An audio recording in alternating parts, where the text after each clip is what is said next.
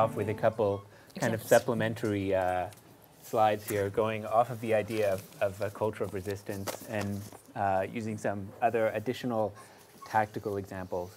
So I think there's an idea really that's prominent on the left that when things get bad enough, then at that point people will change, and then there will be a mass movement, and then we can do all of these other things. And so one of the things that I've studied in studying resistance movements more generally is resistance movements in Europe, of course, because there were so many that sprang up during World War II when countries became occupied. And you can learn a lot from these kind of accelerated developments that happened in many different places. And so one of the questions that I often come across is, why wasn't there very much resistance in Germany at the heart of fascism? Because, of course, there was huge resistance all across Europe, in occupied Europe, but there was relatively little in Germany itself. And so one of the things that people will tell me when I kind of have asked this question in the past, well, they'll say, it's, the Gestapo, there was a police state, people were too scared about their families, it was too dangerous in Germany. But of course, that really applied anywhere. I mean, it applied in Poland or Czechoslovakia or Denmark. It was always dangerous everywhere. In those places, people resisted in much greater numbers and more effectively. I didn't really understand it until I came across a public opinion survey that had been done in Germany in 1952. So this is a picture of the reconstruction of Berlin in 52. And at that point, this was after the war, after the Nuremberg trials. So the crimes of the Nazis were really very well known, including the Holocaust and medical experimentation and all of that. And so there was a survey of public opinion to ask people, if you had known during the war, if you had known of the crimes of the Nazis, would it have been appropriate to resist? They weren't asked, if they personally would resist, because obviously for almost all of them the answer was no. They were just asked, would it have been appropriate? And only 40% of people said yes, which is appalling but not surprising. And then they asked a follow-up question, which was, okay, so let's say there was a war on at the time, which of course in any fascist, authoritarian, expansionist country is all the time.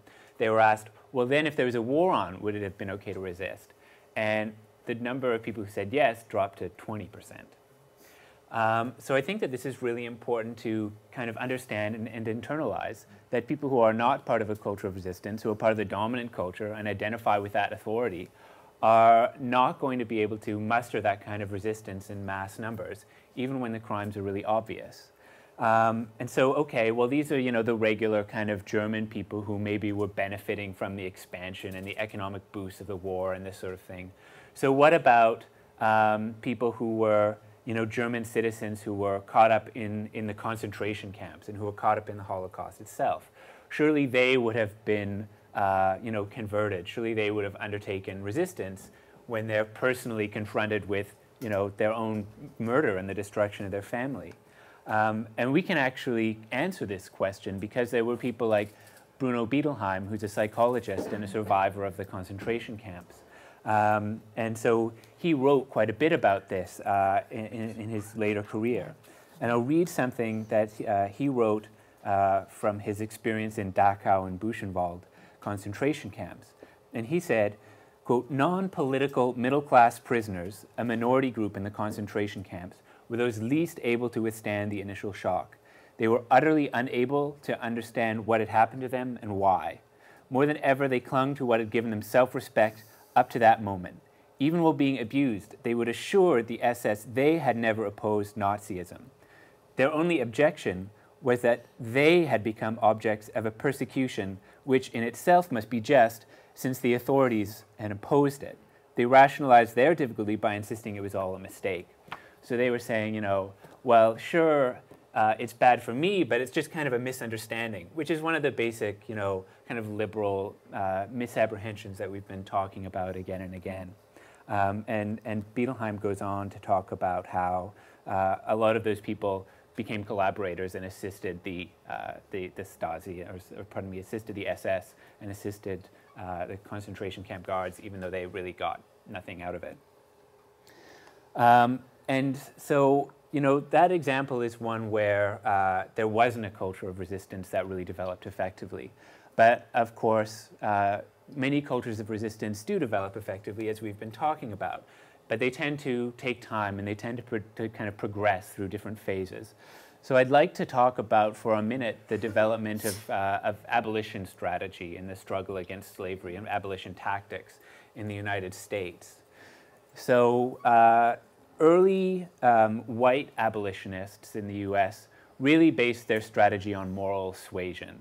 So their idea was that, especially religious people like Quakers, their idea was that they would go around from, kind of house to house or farm to farm and try to convince people on a one-on-one basis that slavery was wrong and that people should liberate their slaves. And so they would use, moral arguments, am I not a brother and a man, saying that slavery was a sin, that it was an affront to God, and this sort of thing.